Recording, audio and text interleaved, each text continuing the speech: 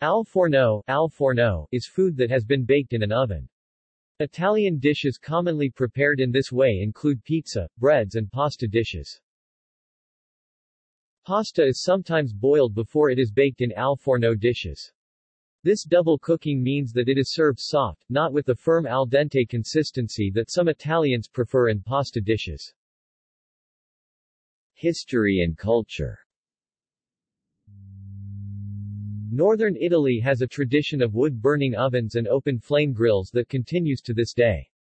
A wood-fired oven and al forno dishes are a feature of many Italian restaurants.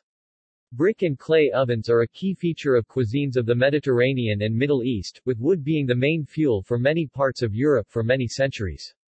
A typical oven found in Italian restaurants is brick lined with an arched oven door, and a wooden board with a very long handle is used to place the food to be cooked in the center of the oven.